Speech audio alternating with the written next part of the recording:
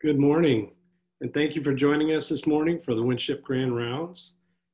If you're an Emory University or healthcare employee and would like to receive CME credit or attending today, the login information can be found in the chat feature on the bottom of your screen.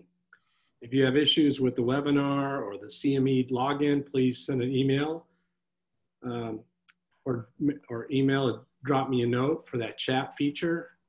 This morning, we're excited to welcome Dr. Timothy Showalter.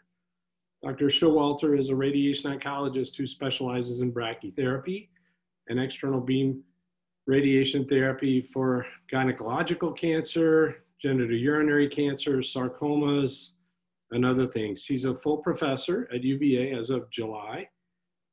He completed his residency at Thomas Jefferson University, where he stayed for his first faculty position before coming to UVA in 2012. His research focuses on patient-oriented research, including clinical trials, comparative effectiveness research aimed at improving radiation therapy methods and providing information to help cancer treatment decision-making. In 2015, he earned a master's in public health degree from Johns Hopkins to supplement his research training. He's had various roles nationally, including co-chair of the Patient Safety Committee of the American Brachytherapy Society. He's active nationally on several prostate and gynecological cancer committees, included the Patient Outcomes Research Committee of Energy Oncology. He grew up in Richmond, Virginia.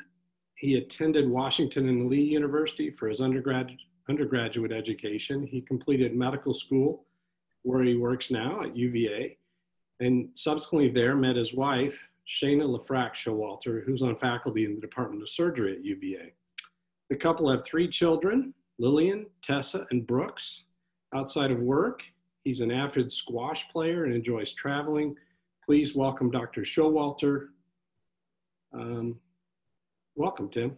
Great. Well, thank you for that introduction. It's really great to have the opportunity to interact with this group. I've got there's several folks at Emory that I wish I could see in person, but it's still nice to visit virtually. So I, as Dr. Bradley mentioned, focus much of my clinical effort on brachytherapy, and I'm going to share a perspective for focusing on innovation, but it's sort of a common sense, efficiency guided focus that we've tried to prioritize here at the University of Virginia, and I hope to share with you sort of the need for further innovation in this space. So for objectives, the first thing, I want to convince you that there is a need for improved efficiency in brachytherapy. I want to describe for you an arc of innovation that culminated in a pretty elegant and sophisticated use of image guidance and computerized treatment planning for GYN and prostate brachytherapy. But it comes at a cost of efficiency in a way that can affect the enthusiasm nationally for delivering such treatment, and why sometimes perfect can get in the way of great and available. I'll provide some examples for what I'm talking about when I refer to innovation focused on efficiency. I'm going to step back before describing 2 ongoing research programs that are NCI funded, and just first give the local context at the University of Virginia and kind of portray to you why I felt like when I came here in 2012, this was really an opportunity and really a responsibility for our center and our team to lead much of this work. For disclosures, research funding, I will refer to a product that is in development that is not commercially available, that is solely funded by grants. So that's the second research project I will mention. And then as I was updating Dr. Bradley, I recently started a position with Flatiron Health, which is a research company. Will not be within the scope of this presentation. So first, since there are some non-radiation oncologists in the meeting, and since many folks like to ignore brachytherapy in their practice and instead choose to focus on radiosurgery or other interesting modalities, just a refresher for many of you that brachytherapy is the procedurally focused class sub part of radiation oncology, in which a radioactive source or multiple radioactive sources are placed into or directly next to a tumor for treatment at a short distance. It is clearly, it's axiomatic that it is the most conformal form of radiation treatment, because there is no issues surrounding entrance and exit of the beam. So the source is literally placed into the tumor or next to the tumor. Even as technology improves, there is necessarily a tension that should be addressed between, is the competing external beam technology sufficiently similar to brachytherapy to replace brachytherapy for that indication? And there are likely several situations for which brachytherapy is advantageous. What you see here on this curve to the right is comparison of dose deposition over depth of tissue for external beam radiation therapy using one particular common photon energy versus brachytherapy. And you can see that with a relatively fast, rapid fall off, the radiation dose is deposited very near the brachytherapy source and then falls away rapidly over time. On the left is just an example of dose distributions from prostate external beam radiation therapy versus brachytherapy. Prostate treatment is an often discussed modality, disagreement between brachytherapists and external beam radiation therapy, but they're great data for either one of those modalities. So trends over the past 20 years. So brachytherapy is a traditional form of radiation treatment, harkening back to the original experience with implanting radium. It's really progressed much since then. What's shown on the left is meant to be a old school traditional brachytherapy approach. I will tell you that this is the era I trained in the starting in the mid 2000s, and I still had a wax pencil stain on the the chest pocket of all my white coats, and we were in an era where we primarily focused on point-based dose prescriptions. So you would perform an implant and evaluate the quality of the implant based on fluoroscopic imaging. And the goal would be to make things consistent and midline and reproducible. And then the treatment plan was based on traditional systems and nomenclature, in which you would prescribe a dose to a point and hope that the two-dimensional points corresponded to the important critical structures, such as the rectum and bladder, that you were intending to protect. Over the past 15 to 20 years, things have really transformed. So we now use MRI and other forms of imaging really throughout the treatment planning process. In many cases, that involves co-registration of CT imaging with MRI imaging. In some cases, that involves directly using an MRI, for example, in a MR brachytherapy suite.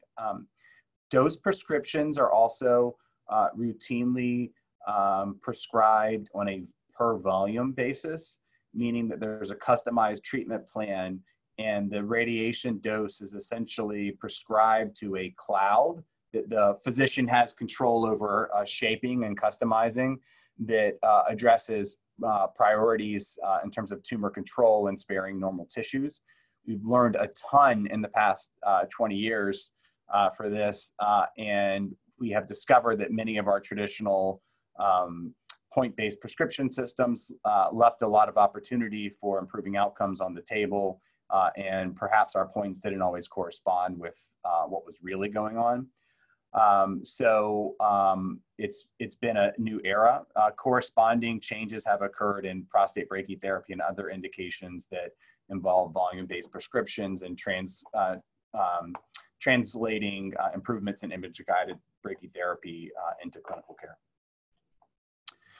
So why do we do it? Well, we do image-guided brachytherapy not because we have the tools to do it now and because it looks good on the computer, but because consistently folks have shown that all the evidence points to both improved local control rates and reduced toxicity events and improved quality of life with the critical movement towards image-guided brachytherapy. I've called out an example for intracavitary cervical cancer brachytherapy, which is one of the most compelling and important uses of brachytherapy, but similar findings have been found really across all indications for brachytherapy. This transition in technology is analogous to translating the changes in external beam radiation therapy that translated simple APPA, two-dimensional external beam prescriptions to IMRT. So rather than a stepwise progression, it's a really dramatic transformation that occurred over a relatively short time. So it's not surprising that outcomes are significantly improved. So contemporary GYN brachytherapy is much more complex. So from the days in the basement at Jefferson when I did my training with two-dimensional brachytherapy drawn, evaluated with a printout 2D plan placed underneath a cut film radiograph. The world has gotten much more sophisticated in brachytherapy, but also much more complex. So based on what one would consider the academically sort of research evidence-based gold standard that's performed at many academic centers, the overall treatment process involves multiple MRIs, and depending on the facilities, that may involve MRIs plus CT. As you can imagine, when you have imaging obtained in real time with an applicator in place with the live patient who's laying on a stretcher with an applicator in place, everything has to be done in real time. So a lot of these steps have to be performed without delays to page a physician or a physicist. Providers at centers that offer this fully actualized form of MR-based brachytherapy generally will devote at least one physician full-time equivalent to an entire day of brachytherapy, serving maybe 2 patients. So it's a very heavy lift for this. Currently, the best example of very high quality advanced MRI guided brachytherapy is being led by a group called, the clinical trial is called the Embrace study, and they're in the second iteration of the Embrace study. It's currently in progress. The form of brachytherapy that's used involves placing applicators that are in the upper vagina and in the uterus, and supplementing those dose distributions with needles placed into the parametrial tissue just lateral to those applicators. They're called hybrid applicators. Throughout all portions of radiation therapy, including the external beam as well as the brachytherapy, PET and MR imaging is used for adaptive treatment planning. It's a fantastic form of treatment. It's an idealized form of dose sparing in terms of the brachytherapy and what doses are being delivered to the tumor. Those are escalated, and the doses to the rectum and bladder and other critical structures like the vaginal mucosa are optimally reduced. A requirement for participation in the trial is that the MRI is performed with the applicator in situ for brachytherapy. So that means that to conduct this procedure, the applicator would need to be placed either in the MR room or in a separate procedure room, and then the MRI is performed. Patients enrolled in this trial have multiple insertions of brachytherapy. So it's a very elegant treatment, and it requires a significant institutional commitment over time. There are a lot of steps to this, as you can imagine. So I've called out one example for that was written by Matthew Harkenreiter, who described implementation of MR CT registered brachytherapy at their center.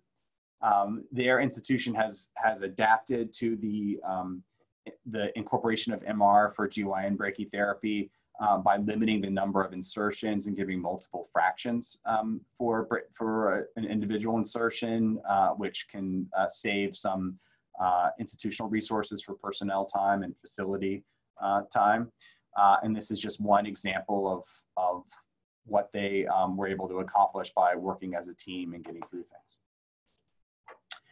So I'm in a small institution. There are 6 radiation oncologists, and the downside of all the innovation is that now we've got this beautiful treatment that is really amazing and has been shown to improve outcomes. But there's a problem particularly that's called out in the United States system, but it also exists at other places. So here's the problem. So over time, we have seen that the use of brachytherapy, despite these remarkable advances in the technology, has declined over time. So there have been several database studies that have demonstrated for cervical cancer in particular, where the decline in local control related to the emission of brachytherapy directly correlates to survival. And these are in young patients. So it's often written about, and it's a very important, there's no way to replace brachytherapy. So this is a very important trend from a public health and sort of social justice perspective as well. Similarly, we've seen trends in prostate brachytherapy. And I will tell you just candidly that these trends in the declining use of brachytherapy, despite mounting evidence that outcomes are excellent and improvements in the technology, has really occurred in all settings. And this is for prostate cancer specifically. In looking at the general research, it's the brachytherapy procedures that require a level of complexity and commitment to skills, and we have not seen similar declines in brachytherapy. For example, vaginal cuff brachytherapy that is pretty easy to perform and can be rapidly delivered without requiring a trip to an operating room or procedure room. So what's going on here? So as you can imagine, in a actual business environment, which both nonprofit and for-profit health systems are to some degree, because the overall principle of no margin omission is quite important and resonates in really all settings. But the contributors have been called out over time. So there's a few principles at play. So many of our other modalities like IMRT, SBRT, and protons are really broadly applicable across all cancers, while the brachytherapy indications are really specific to a few settings where the technical trade-off is such that brachytherapy is likely to improve outcomes. There are specific resource demands of brachytherapy, so it does require specific equipment and consumable supplies that are specific to brachytherapy and not applicable to other radiation oncology services within a cancer center. There's significant physician time demands of brachytherapy, particularly if you operate at a center where brachytherapy needs to be performed in a separate location compared to external beam radiation therapy. Reimbursement rates are lower for brachytherapy compared to IMRT when viewed from the perspective of the physician. And then certainly because it requires more physician time and the reimbursement is lower, there's a pretty large difference in the reimbursement to effort ratio that incentivizes against brachytherapy. And then partnered with that, and probably partially related to that, there's a general decline in skills and educational exposure by decreased case counts at many residency programs. So moving on, I'll tell you that our group summarized kind of a framework for understanding what happened to brachytherapy. And I waded into this controversy a little bit and have had my hand slapped a couple times by professional societies. But I do think that many of the explanations for the decline of brachytherapy roll up to systematic issues related to healthcare reimbursements that just make it untenable. So when looked at from a historical perspective, the decline in brachytherapy occurred over the same time that SBRT and IMRT became much more prevalent, and during the time that reimbursement for IMRT became much more favorable compared to brachytherapy. It certainly does require more physician time. We know from other settings, for example, the self-referral patterns for prostate IMRT among urologists and inappropriate ADT utilization, that physician behavior certainly is influenced by finances, and not in a malign way, but just in a practical resource allocation perspective, trying to do the most with the existing resources. Additionally, the increase in freestanding radiation centers that occurred based on reimbursement policy changes favored by CMS during a specific time period may be associated with it. So my hypothesis is that the educational deficiencies and the lack of comfort with brachytherapy are really the byproduct of these trends rather than the cause. So we looked at UVA just to sort of try to put a number on some of these factors at what things look like within our rapid workflow model. And we are exceptional in the speed at which we deliver basically community level brachytherapy services, where we prioritize the pace of the procedure rather than going fully into the Embrace style image guided brachytherapy.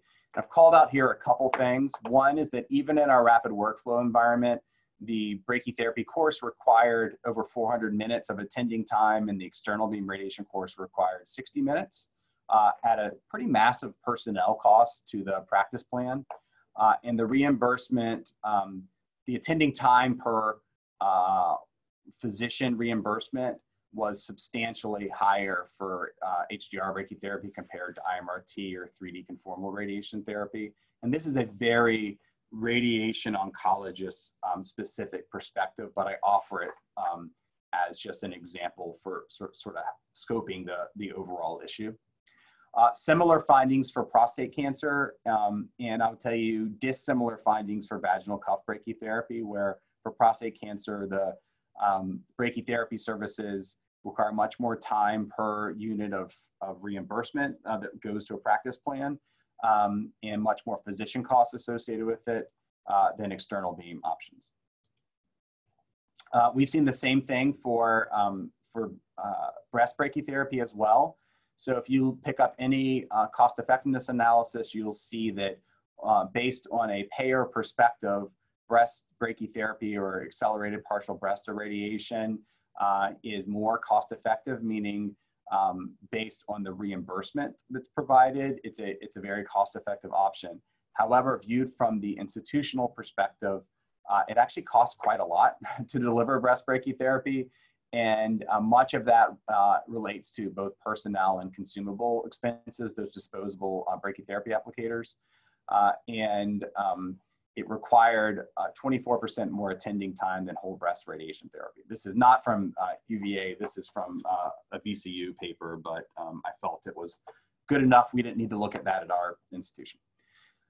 So my take on the brachytherapy decline and sort of what I want to drive home is that if you look at survey results, you'll find that people mention that the drivers of the decline in brachytherapy relate to physician time, the need for training even after residency, and issues related to physician coverage and the lack of availability at small centers.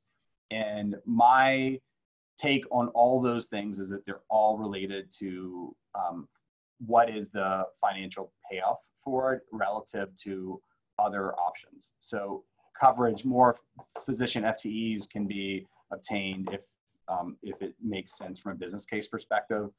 So that was sort of my vantage point for moving forward and trying to do something about it. So what can be done to reverse the trend? So payment policy changes and advocacy are important, and those are ongoing, and to the credit of ABS and Astro leaders both, they've done a really fantastic job for it. Other things that can be done are developing workflows and methods that give physicians the opportunity to realize much of the gains, but maybe not 100% of the gains of Embrace 2 style image-guided brachytherapy, but to do it in a way that's time efficient. So what can we do that maximizes value, understanding that we have a real issue and responsibility to community providers to offer this. And so physicians need better tools to improve the physician experience, and patients need better access to it. So local context at UVA. So I will tell you, we represent a facility where very few resources are devoted to brachytherapy, with the exception of a fantastic brachytherapy suite. So years ago, the Cancer Center raised some patient funds with the model of serving the tobacco footprint region, cervical cancer patients who come from very far and need to get in and need to get home. So we had a gift of several $1 million to have an image-guided brachytherapy suite. This predated me. It's in a facility that's separate from the hospital.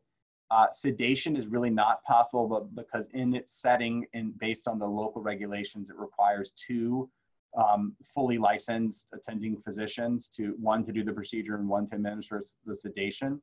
We only have anesthesia coverage 2 days per week. Our center is relatively leanly staffed, and the average single provider, separate from grant funding and everything, generates more than 15,000 RVUs per year. So it's a pretty busy practice. And our medical center administers from a cost center budget, meaning that all this, there's no win from doing more procedures, but there's a loss from consuming more supplies. We are all in one space. So the procedure room is right down the hall from all the Linacs and all the clinics. And we have no MRI in the building. So that's the general perspective. We have excellent physics and nursing, and so those are the resources we came in. This is a picture of our image-guided brachytherapy suite. I came in 2012 with the goal of trying to figure out what to do and how to grow this as a resource. At that point, it hadn't really been utilized. This is the general layout. So we've got CT control in the room. We've got an HDR source. We've got CT on rails or sliding gantry CT, and we've got space for anesthesia equipment that can be relocated to either side of the room. Our table's got a CT compatible insert. There's plenty of square footage for portable imaging, and right now we have specimen mammograph unit, we have ultrasound units. We've got plenty of room in there. So the idea originally was for rapid workflow. And when I came in 2012 and started to work with the team, we decided to really focus on that and put it into action, motivated by the need we felt to generate innovation that was also co-prioritizing efficiency. So this is our workflow.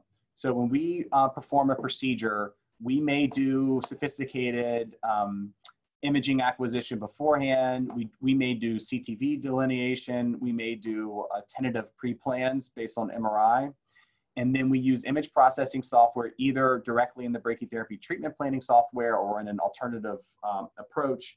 And when the day of the procedure, the patient comes in, is pre-medicated or undergoes anesthesia, and has everything, applicator insertion, planning, treatment delivery, removal, without leaving the procedure table. We can do a routine tandem and ovoid brachytherapy case for a first fraction, including sewing and a Smith sleeve, generally just over an hour. And we do our own Smith sleeves, so we don't have to wait for a surgeon. And our procedures, our subsequent fraction procedures, generally are 40 minutes or so. This is what a workflow looks at a typical facility. So you would register the patient, insert the applicator, then they go somewhere and wait, then they have a CT scan, then they wait, then they have an MRI or PET CT, and then they wait, and then they go get treatment. And there are potential time sinks at every process along the way. So we wanted to prioritize avoiding that. And as temptations have come up for technology, we've always prioritized workflow. The integrated brachytherapy suite does save time. It avoids transfers. So personnel goes in and out. The patient stays in one place. We always know where the patient is. The other benefit for a small facility like us is that, frankly, a radiation oncology attending can cover other things too. Brief step-aways during non-critical portions of the case to check an SBRT or other sort of situations. It does allow us to perform a high volume of brachytherapy with a relatively lean MD coverage. And that's important because I already showed you that the business case for physician staffing is really not there, frankly, for brachytherapy.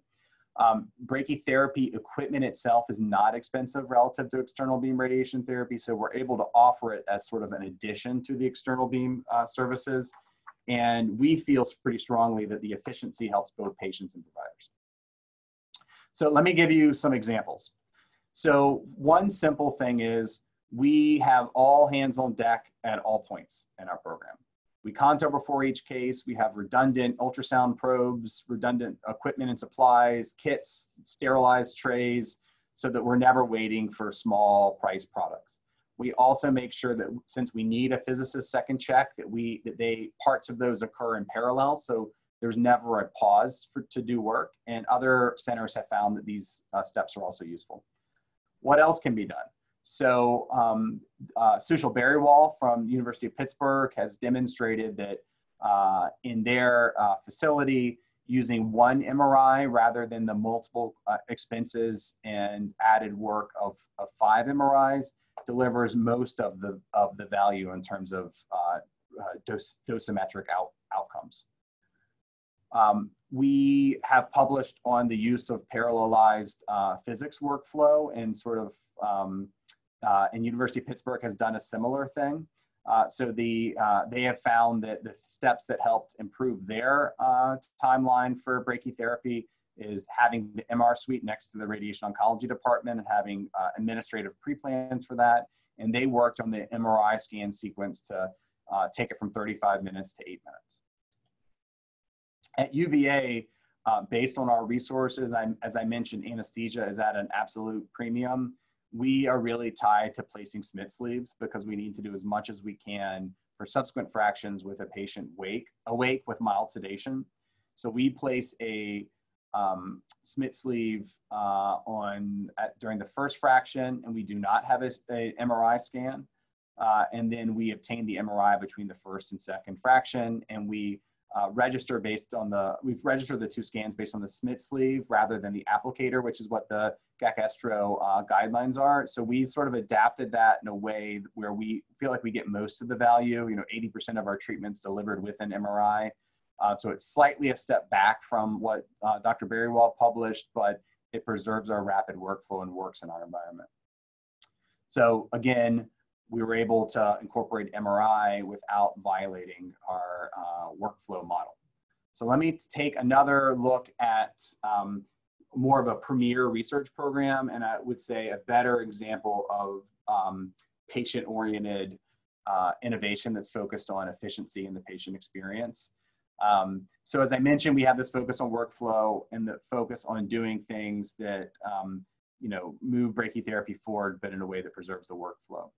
When we came to UVA, we realized that this facility also created a great opportunity to address breast IORT concerns. So there are technical concerns regarding mobile IORT units and the low doses delivered with conventional breast IORT, and also with the local recurrence rates observed after the target study. So our idea was to try to address that with standard routinely available brachytherapy techniques. It also helped that I have a very close collaboration with the breast surgeon that is the co-lead of the program. So this is the curve that a lot of people have seen from the target trial. 5-year local recurrence rates were 2% higher. I will tell you there's plenty of research showing that patients are willing to accept that for the convenience. There's also plenty of valid concerns among providers. And I will say in the US, we have not embraced IORT broadly, and certainly our guidelines don't recognize it because there are concerns about the very low dose of the treatment that's delivered and the lack of image guidance. On the other hand, there's this really interesting story that the survival, the rates of mortality were actually lower in the target study for the the patients who received IORT compared to external beam radiation. So there are all these lingering issues about breast IORT that make it interesting to explore. One can hypothesize whether this is related to lymphopenia after external beam treatment. Who knows? But it's certainly interesting and probably not something we just want to set aside and abandon. So in terms of overall options, just for the non-radiation oncologist there, I'll tell you that the traditional standard has been whole breast irradiation. In recent years, there's been a lot of enthusiasm, and this APBI has been a trending modality over the years, where you treat part of the breast, the idea being to treat the area that's responsible for about 90% of recurrences, and avoid exposing the rest of the breast as well as heart, lungs, that sort of thing. And there are a few options for it. We first, for our program, started by comparing conventional breast IORT, which is as the form done in the target trial, to what we could do with a multi-channel brachytherapy applicator that's routinely available, had been FDA approved years ago. There was nothing really novel about it other than trying to figure out what we could do for a single fraction. And we first did a dosimetric study where we demonstrated that, yes, it is true, like everyone would imagine, that the fundamental dosimetry of brachytherapy gives you the opportunity with multiple channels and multiple dwell positions to have more conformal dosimetry than a single point dose done with conventional IORT. That was surprising to no one. It all rolls up and relates to a better dose homogeneity index, which is a concept that just means how closely can you get the dose to what the target volume is. We were able to project that we could consistently deliver brachytherapy within the context of a clinical trial for a dose of 12.5 gray to 1 centimeter away from the lumpectomy cavity. In the target trial, just for context, 5 to 7 gray was the dose. Now, our dose that we projected we could deliver was biologically less than is delivered in other radiation oncology contexts. But again, our vantage point was what's done with conventional breast IORT and how can we improve upon that? And we felt like we had the opportunity to do that. So here's the general idea. And this is like almost like a marketing version that's appropriate for non-radiation oncologists. But the basic gist is that we actually do use imaging, unlike conventional breast radiation. We have a CT done at the time of lumpectomy. The lumpectomy is done in the brachy suite. The surgeon places the balloon directly under direct visualization. We can shape the dose, but based on the brachytherapy applicator and the fundamentals of brachytherapy, and it lets us get a higher dose. We still can spare the heart because it's a single dose, and it's very conformal. So we pushed this forward within our university. The university really got behind it at the health system level. Some of the nurse administrators are really supportive of it. And these are from like local press releases locally. My collaborator is also my wife, which helps a lot. And development steps. So we did the dosimetric study. We got through all of the vetoes that you get on the health system side for innovation. We finished a phase 1 trial of safety and feasibility. And then we designed a phase 2 trial. Early on, we did this with pilot study, and then later on, we funded it with a 5-year R01 from the NIH. So the basic gist, so we developed programmatic materials like this that sort of position in a simple version what we're really talking about to patients, and I think it resonates with non-oncology providers as well. So the basic gist is, we're improving upon what's done for IORT. We're not really improving upon, compared to other forms of radiation therapy that occur over a more protracted time point. We're just using the basic skills that and techniques that are available for those. But what we're doing is presenting a personalized treatment plan, delivering a high dose, avoiding applicator placement errors, and allowing for customization compared to conventional breast IORT. So primary results, so we published the results of our phase 1 trial. We showed that it took an additional time to deliver the IORT that was just over an hour. And that was our feasibility criterion, because we figured no one would ever do it if it took too long. You got your surgeon waiting there. I will tell you institutionally that we made sure that the surgeons could do other things while they were waiting for us to do our thing.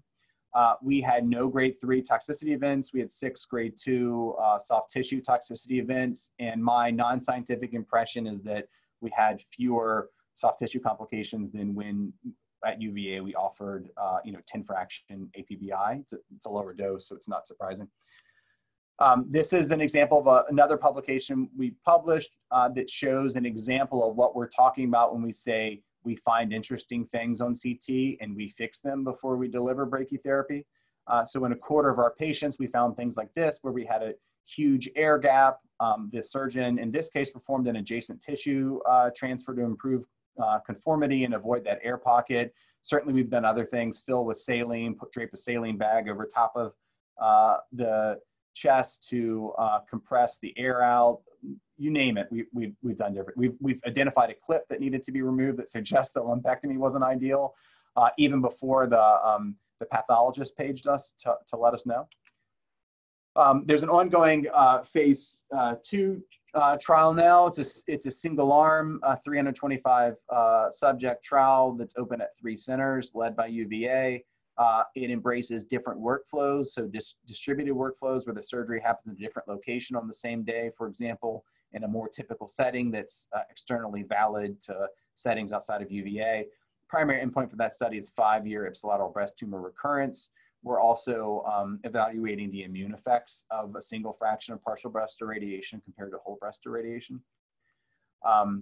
Findings to date, so we have validated that in a subset of patients, the presence of imaging is really critical. So it suggests a need in the context of conventional breast irradiation to either include volumetric imaging or risk not identifying these issues. It does add 50 to 90 minutes to cases. Certainly that's less of an issue in a distributed workflow where it's not available in one area. We've published on low toxicity rates, favorable cosmesis rates, and minimal quality of life changes, not surprising for treatment like this. Our accrual is very nearly complete. We'll finish later this year on all 325 patients. Based on the timeline of accrual and when we started, we expect to publish primary results in 2022, most likely. The enthusiasm of patients has been remarkable, and it's really taught the insight of like empowered patients being very interested in a patient-centered research question that addresses an area of unmet need.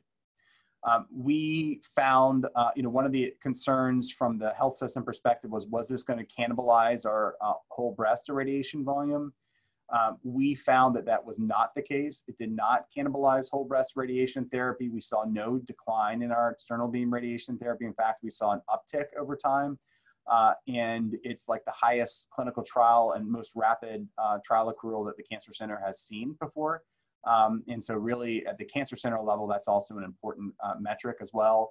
We've also brought many of these families into the UVA health system away from the private hospital nearby.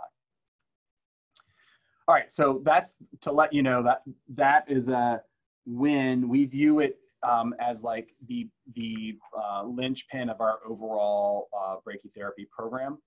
I'm going to transition to a separate product, and I'm just going to glance over it because I want to save time for questions. So this is in an earlier stage, although it started around the same time, it's taken longer to develop. So when I transitioned to UVA, I started becoming more involved in GYN than in GU. And we performed a massive volume of cases. So my first year, I performed over 200 tandem and ovoid brachytherapy cases, and I started to experience more and more of the clinical imperfections of what was available in terms of tools. Brachytherapy remains essential for locally advanced disease.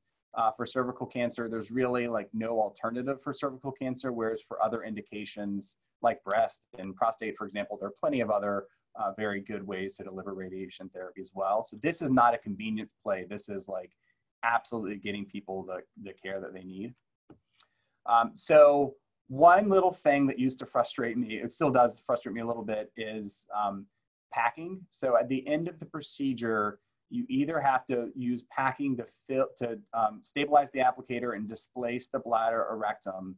You either use gauze, which is generally used, it's essentially free, it's very inexpensive.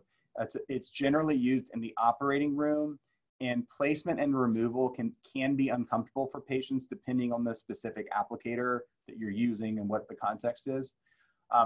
At UVA, I convinced our administrators at great cost to the hospital to use a commercially available balloon-based product that cost at least somewhere around $400 per procedure, and it's a cost that goes to the hospital. It's not a pass-through cost, so the hospital had to pay, assume a $2,000 charge for me to basically do the program on an outpatient basis. So I started thinking, and I would tell you, I was very naive and just like uninformed back at this time, maybe in 2012. I had the idea to originally use like spray foam that people have used, for home repairs and different things to serve this need. I went through a process of finding a chemist collaborator to do something. It required me to go outside of UVA and work with someone who was at the time faculty at Virginia Tech, which is a few hours away. And he quickly explained to me that polyurethane spray foam is highly carcinogenic, and that was a terrible idea. But it launched a stepwise process of seeking pilot funds, developing prototypes, having a postdoc work on things, and ultimately disclosing a patent to UVA and Virginia Tech, which they litigated and converted to a full patent as well. So we did some cadaver work and some other work initially to show that, to compare what we could achieve with balloon packing versus gauze and hydrogel. So these are images from soft cured cadavers at the University of Virginia, and much of this work has been published already. So my goal for product development was to come up with something that would be comfortable for patients, like compared to gauze. The balloons are perfectly comfortable. I didn't have a problem with that. I wanted to make sure that there was good attenuation and performance around the applicator itself to absorb and attenuate hotspots. And it was price driven. So I wanted to make sure that we could offer something. I wanted to see what I could do with grant funding to basically have something that would be as inexpensive as possible ultimately when it came to market. Other than that, I had no business training. So I'll tell you where we are to date. So pilot funding achieved at the state level for funds specific to cross-institutional collaborations. We identified an existing, previously described and characterized chemical reaction called a mycophenol click reaction that we pursued and figured out how to adapt the performance of that gel to what we were looking for. We have demonstrated that the gel itself can expand to conform most cavities rather than just forming the shape of its like container. For example, we're using a therapy bag, and rather than adapting to a uniform shape of the bag, the gel expands to to fill cavities.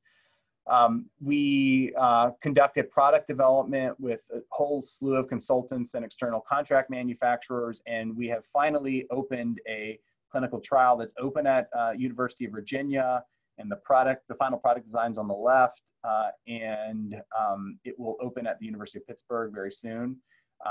We have had pre-submission discussions with the FDA, which was something I'd never done before, and I have a whole team of consultants that work this stuff out, and my job is essentially being like PI of the NCI grants that support this, and keep the consultants on track and work things out. So there's a whole bunch of conflict issues that when you're an academic person you have to deal with. So I'm actually not the PI of the clinical trial, nor was I involved in writing the clinical trial, but it's uncharted and interesting territory. So hopefully it will have results at some point. It's not commercially available. I don't know if it ever will be, or if this is just a learning exercise for us, but I hope it does at some point. What I learned from this process, though, that I think I include as mainly perspective for trainees or others, even senior people, there's plenty of time to do this, is that ideas from clinicians are important, and there aren't enough of us who are like in the weeds and focused on what we need to use in practice to come up with ideas, and there are even fewer of us that follow through with them. So it's not enough to disclose a an invention and then hope that someone will take and run with it. Really, to de-risk a technology and get it far enough along that somebody would license the product or something, you've got to go quite a bit further than that. And I have found that just staying on top of things and trying things, even when I have no idea what a consultant is talking about, that innovation is possible. And I think that this particular innovation is another example of just something to make a physician's life easier and to offer a good product to a patient they might not otherwise get.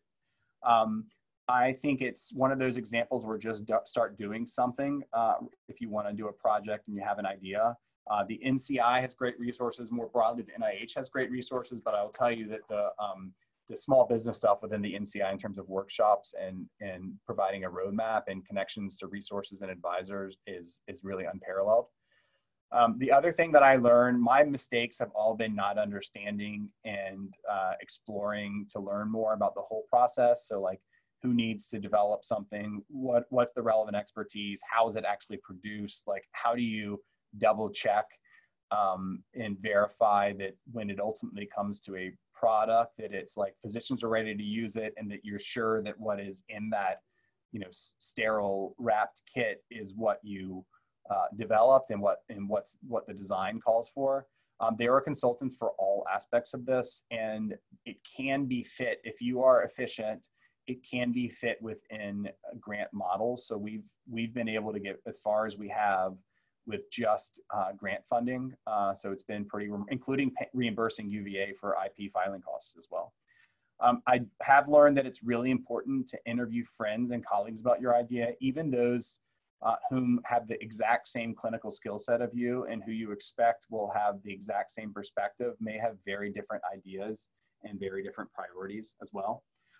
And my own perspective and why I'm excited about moving this forward is that, if something gets to a patient, it's much more clinical impact than the paper you write potentially or the grant you submit. So it's been a very exciting process for me. I think this is an exciting era of image-guided brachytherapy. Do not mean to discredit any of the wonderful advances. My point is that we're in an era now where we need to figure out a way to implement these, particularly in the United States, so that they can be the advances and that high-quality brachytherapy can be available for our patients. We do know that these technologies save lives, especially in locally advanced cervical cancer. But we need to recognize that we do exist in the real world, and we need to make sure that our procedures that we do and what we're doing as researchers can get that last mile into actual patient care, and that it can be implemented more broadly than our own centers. And I think there's lots of room for innovation in all aspects of oncology that is focused on efficiency and the experiences of patients as well as the providers, honestly, for care.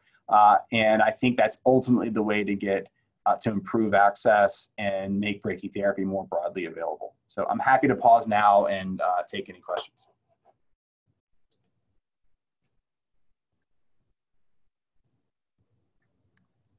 Thanks, Tim, for that fascinating talk.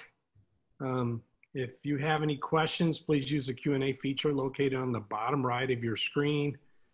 While we wait for questions, please plan to tune in next week, as our ground round speaker will be Dr. Ivan Maylard from the University of Pennsylvania, who will be presenting on the title, From Graft versus Host Disease to Lymphoma Pathogenesis, New Roles for Stromal Notch Ligands in Hematology.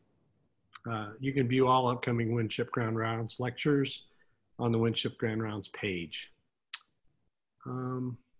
Let's see if we have any questions. I see 3 here. Oh, yeah. Great. Tony Ing. It's from Tony Ing. How to make hydrogel firm enough to push the bladder and rectum away from the TNO? So that is a very good question. And what I've learned, and I knew nothing about material science before this, is that relates to what's called modulus. So our development process was specifically geared towards finding a chemical reaction and a particular concentration of the components that would deliver a sufficient modulus for that. There's no place to look it up. So it took a while to figure out what our target was. And we started off by looking at 10 kilopascals as our target modulus. And that around that range is what, the reason why we picked that is that that's what occurs with Valsalva maneuver. And so we felt like that was a good reference point, and our work with soft cured cadavers, which have tissue distensibility that's similar to actual patients, suggests that that will be appropriate. Although that's one of the not completely defined areas that we'll find out when we get into clinical trials, which we haven't actually treated a patient yet. So hopefully next month or in March we will. Second question from Dr. Jill Remick. What is your opinion on how the APM will affect brachytherapy reimbursement? I'm very nervous about it. I will tell you, I don't know any better than you. I think there's a lot of excitement initially. There are some concerns. I think the most problematic concern is for prostate seed implants, where the sources will no longer be a pass-through cost, so that would be part of the overall reimbursement, and that's a several $1,000s implication for a health system that may make prostate seed implants not appealing for those centers that are in the APM model. But my sense is a lot of that isn't fully worked out, and it's an area of more concern than enthusiasm for brachytherapy, I think right now. So we'll see how that goes. Yeah, I agree. I think that part wasn't well thought out, especially some cases are treated with external beam at one location and referred elsewhere for brachy. Yeah, and that's for GYN especially, that's a major concern. And what do you do with those? You're going to totally discourage that sort of thing. And yeah, so that needs to be rethought. That's a great point, yeah. This is from your friend Ashish Patel. Have you seen any volume deformation issues with pre-procedure contouring with cervix brachy? Yes, a ton. So I'll tell you is that there is great uncertainty in the registration, and practically speaking, it requires a lot of toggling back and forth between the CT and MRI. I've kind of morphed in our vantage point to not trusting our GTV brachytherapy that much. I think it's really useful even in the way we use it for contouring a high-risk CTV. But the tissue deformation is particularly problematic around, for example, like a low exophytic cervical cancer, because you're putting cranial pressure when you put the applicator in, and so the Smith sleeve has lots of issues. So we're really careful about that. You certainly cannot, as you see for the Gek-Estro images, like just directly take a solid fusion. So. I have a question for one of our residents who you'll get to visit with later. Vishal is asking, what are your thoughts about ultrasound-based prostate HDR planning and treatment delivery in terms of workflow and facility resources? I love it. I mean, that's what the full disclosure, that's exactly what we used. So I personally don't see a ton of added value for MR over ultrasound. You know, the volume estimates are pretty similar. The ultrasound probes are fantastic these days. You know, really all, I don't have like a particular one that we think is great, but they're all really good. We implemented HDR brachytherapy after there was already solid evidence to support single fraction HDR boost and 2 fraction HDR monotherapy. So those are the approaches we use at UVA. The software that we use, and I just don't have experience with the competing software, does allow for MR registration with the ultrasound, and we've been exploring that in the salvage setting and for dose differentiated for HDR boost. So. I have a couple more questions. Another one from Tony Ng. What brachytherapy techniques do you use for non-operable endometrial cancer at UVA? That I feel is the most challenging set of procedures in the GYN brachytherapy space, in my opinion. We only have a CT compatible Y applicator setting, so we don't use alternative approaches. I do feel very strongly that moving beyond a single tandem approach and using at least 2 tandems is important. I've not had great success with the 3rd straight tandem that's available with that kit. I really struggle with these. If you want to see me sweat and maybe perforate a uterus at the end of a case, it's these. It's really challenging patients. But that's all we use. I think there's plenty of other alternative approaches that are great. That's all we have experience with. This is why I wish we weren't virtual, because I'd love to ask Tony Ng that same question, you know? Yeah, me too. Yeah. The experience, and he's asking a question, but I'd love to read a response. So Tony, if you type fast enough. Yeah, if you've got tips, let me know, man. It's a really challenging situation. One more question here. David Lawson is asking, is there a role for brachytherapy in spine tumors, including metastasis? That's a tough one too. Maybe. I don't know. I will tell you, when things get really challenging like this, and when there are very good external beam alternatives, my enthusiasm wanes. I think certainly if somebody has experience in that and has the right setup for it, perhaps, because certainly in a re-irradiation setting, you're going to get less dose to the spinal cord, for example. I just don't know. But it's certainly an area to explore. My sense is that would be an advance that would be niched to spine centers of excellence. But I would encourage people to explore that area. I think it's quite interesting. Yeah. Tony did enter a response. He says, I found that for large uteri, a third tandem is very helpful. Yes.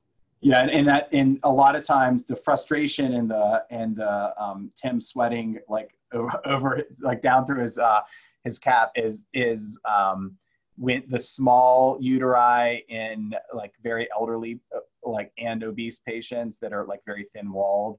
That's where I just get the 2 in and stop. But you're absolutely right.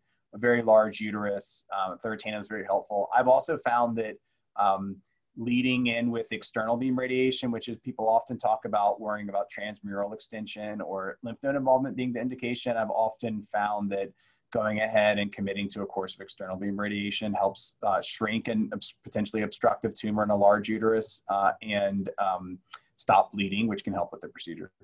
Yeah. Okay, Tim. Thank you so much for joining us this morning, and we really appreciate it. We've learned a lot. Great. Thanks for having me. Yeah. Take care, everyone. Have a good day.